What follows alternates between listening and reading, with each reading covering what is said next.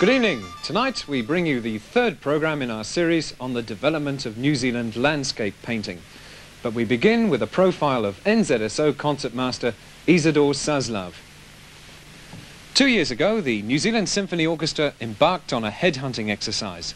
Its full-time concertmaster Peter Schaefer had resigned after 8 years in the job, and the search for a replacement began, a long and difficult exercise as it turned out. There were more than 100 applicants, and from these, a number were selected to spend time playing with the orchestra as acting leader in that hot seat at the front desk of the first violins. By July last year, the decision had been made. A new concertmaster from overseas was to join the orchestra. Alison Parr went to meet the man who possesses the unusual combination of skills needed to lead a country's top orchestra. One always is asked, what does the concertmaster do? This is the inevitable question, and I studied, with some very famous concertmasters, and once the wife of one of these gentlemen had been asked that question for the umpteenth time, and she was a bit of a wag, and so she explained that the concertmaster is the person who, if anyone in the orchestra gets sick, why the concertmaster takes that person's place, whether it be a trombone or a flute or whatever instrument, why the concertmaster just steps right in. And this answer seemed to quite satisfy the person who asked the question. She seemed very enlightened about it. A pre-concert warm-up for Dr. Isidor Saslav. Since the end of last year, concertmaster with the New Zealand Symphony Orchestra.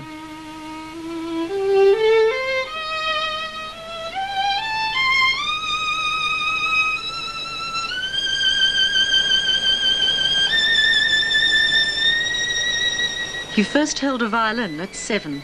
At 17, he was the youngest member of the Detroit Symphony, and later performed with the Casals Festival Orchestra in Puerto Rico. He was most recently concertmaster for the Washington Opera, a position he also held with 3 other major American orchestras, the Buffalo Philharmonic and the Minnesota and Baltimore Symphonies.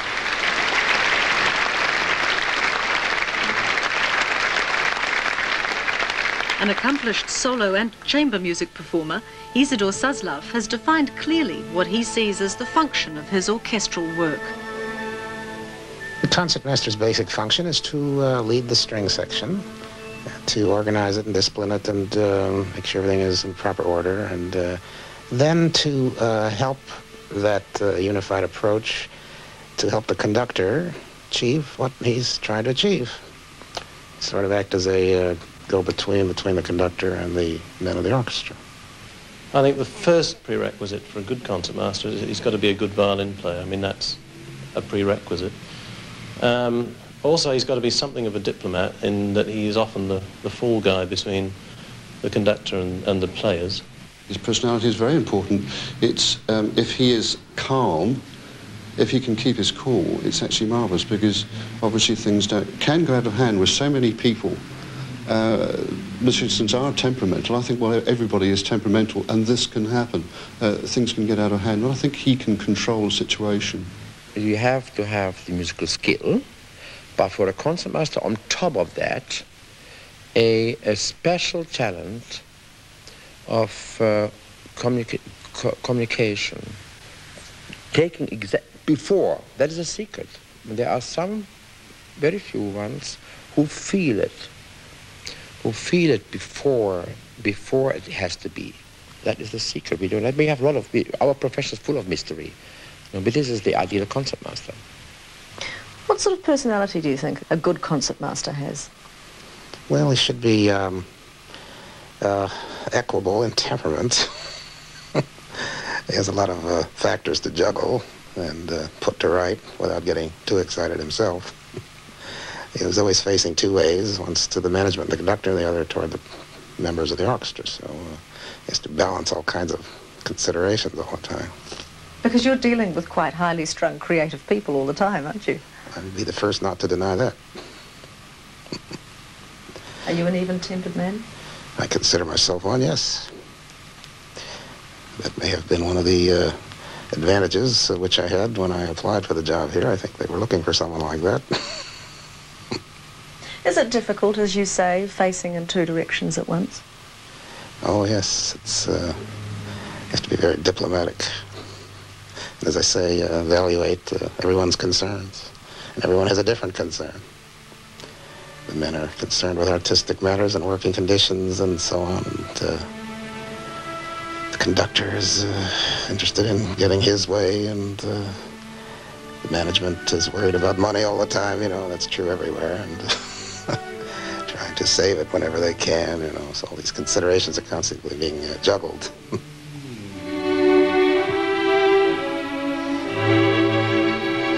Dr. Saslav describes his musical taste as middle of the road.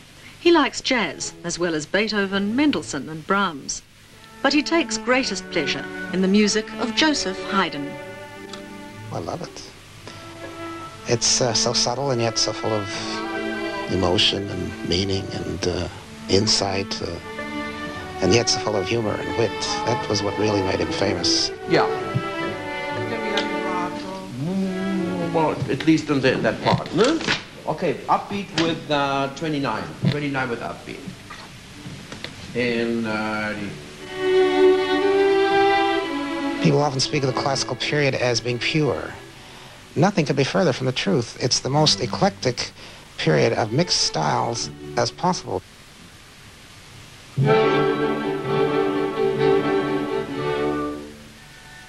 Haydn's Symphony No. 88, in rehearsal with conductor Franz Paul Decker.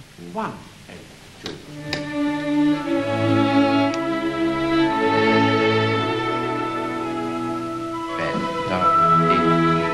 It's not only Haydn's orchestral music which intrigues Dr. Saslav. The composer's string quartets hold special interest too. An internationally recognized Haydn scholar, he's published editions of the quartets which he helped to edit. He's now working on further editions, analyzing original manuscripts to find Haydn's real intentions.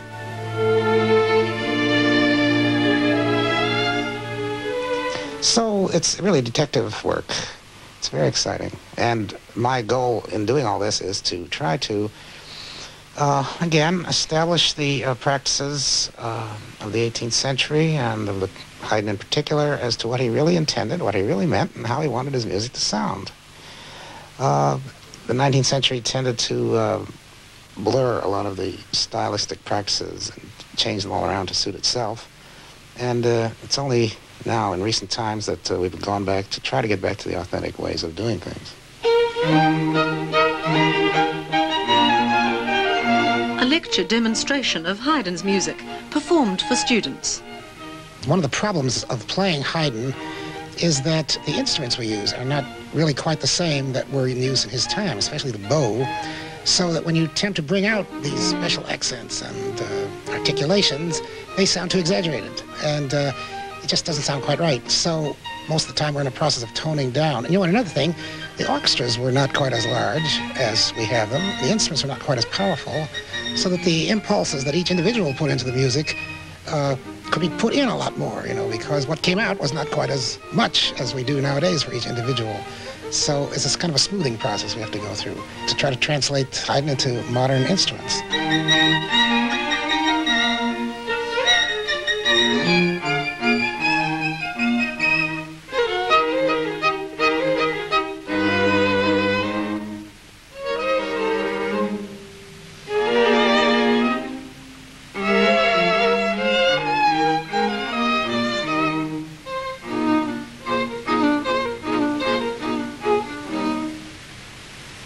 Haydn is not Isidor Saslav's only obsession. For all his adult life, the work of George Bernard Shaw has been a magnet. Dr. Saslav has his own extensive Shaw collection, and his search for work by and about the writer continues. As in all kinds of collecting, one tries to create relationships and expand on certain topics, try to get sets of things that go together. And with Shaw, apart from the obvious fact that I love his works and love to read them and read about him, and collect Shaw is to really set off on an infinite journey, because there's absolutely no end to it. I think Shaw must have been the most prolific writer ever lived. Ah, what I said in New Zealand by Shaw. I've been looking for this for a long time. He lived such a long time. He wrote so much. In the bibliography of his works, just his contributions to periodicals and newspapers runs to 4,000 items alone. Never mind the books and the plays. Dr. Saslav has already had the joy of discovering work for his Shaw collection here in New Zealand. He had 1,500 volumes before leaving America. When he visited here initially in April last year, he sent 6 boxes of books back to the States, only to ship them back across the Pacific after his appointment as concertmaster. Shaw was probably the greatest music critic who ever lived, and a lot of his observations on music I often take to heart. Shaw said, "The law of traditional performances is, do what was done last time. The law of all living and fruitful performances is, obey the innermost impulse which the music gives, and obey it to the most exhaustive satisfaction."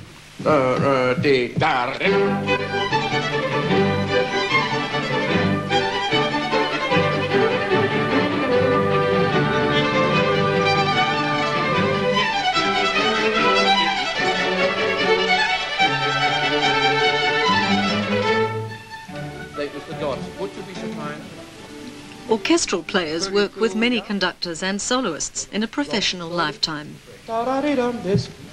Also, bar 45, the D sharps need to be raised up. Isidor Saslav has performed with musical heroes, Rubinstein, Menuhin, Bernstein and Copland. And while all great musicians leave their impression, for Saslav there's one who stands out. I've worked with dozens of conductors, and I think, to my mind, the greatest of them all is a man who really, reputation was not really made as a conductor, and that was Pablo Casals. I worked with Casals as a conductor at the Casals Festival Orchestra in Puerto Rico for 13 seasons. And I think it was from Casals as a conductor that I really learned the most that I've learned about musical expression and individuality and forcefulness of assertion. Casals was unique. What was it about him?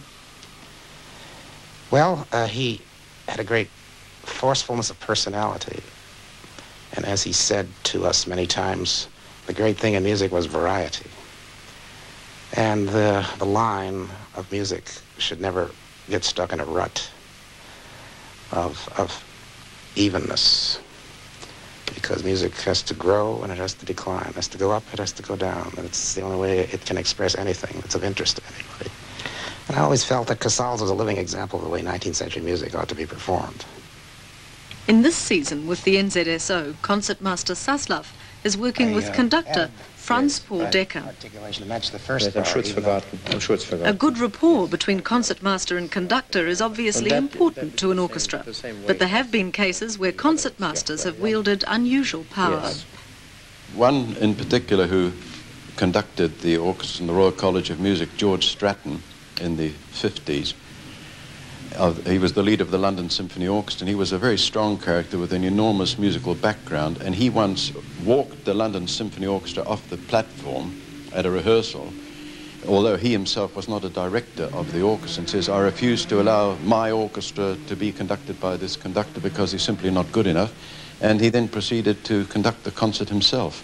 From my point of view, the most difficult times I've had are with conductors who are string players, and sometimes frustrated string players, who perhaps didn't quite make it in the string playing world. Now they get the chance to impose their, sometimes, in my opinion, erroneous solutions on a whole body of men. So that's when the difficulty comes in. You're not a frustrated conductor, are you? Not in the least. I've had occasion to get up and wield a stick, but usually the position I'm in is the one I think is the proper one for me.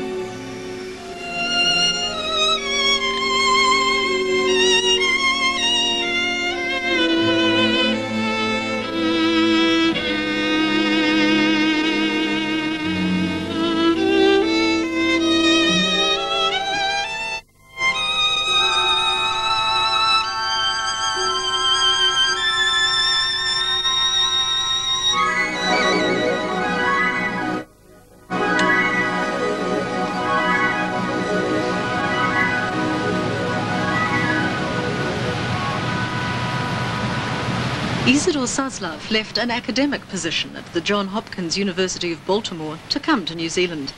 He says one of the attractions of the job here was the physical beauty of this country and the chance to spend time enjoying it.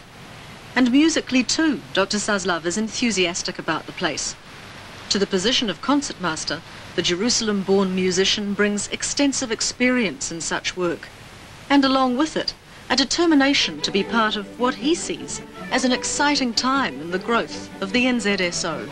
I would like to help it continue to develop along the way it's been developing, which is an excellent road. The strings are energetic and intelligent and alert and like to do things in a unified and proper way, and the other sections are fine too. They're more or less undergoing renovation. New principals are being brought in constantly. Since I've been here, they've gotten a new first trumpet, and they're going to bring in a new first trombone and a new first flute. So everything is developing nicely.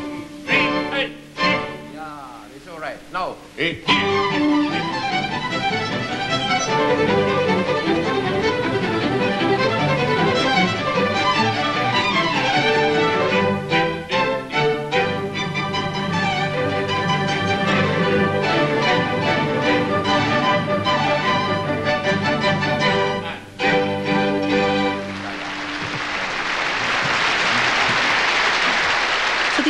He joined, Isidor Saslav is full of praise.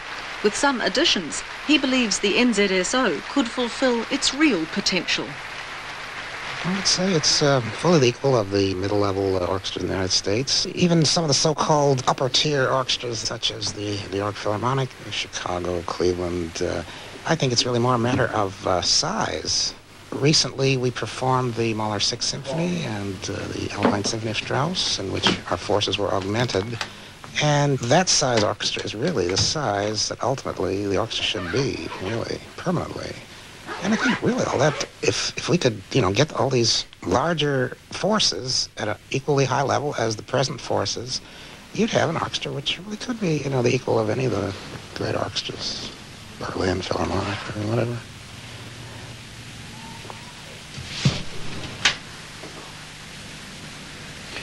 And if you're fortunate enough to be in Wellington this coming Thursday, you'll have the opportunity to hear Isidor Saslav leading the NZSO in a performance of Verdi's Requiem.